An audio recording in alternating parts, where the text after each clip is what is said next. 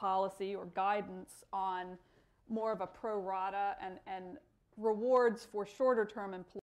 All citizens, if it's going to improve the lot of any given citizen. The shares are held pro rata, and what you're trying to do is to make sure that responsible in a pro rata fashion for the debts of the firm. It means not just that their stock goes to zero, but there are two people, and perhaps they don't own it pro rata in some sort of simple to understand shares. Perhaps they have contingent claims. Perhaps we could call it debt and equity.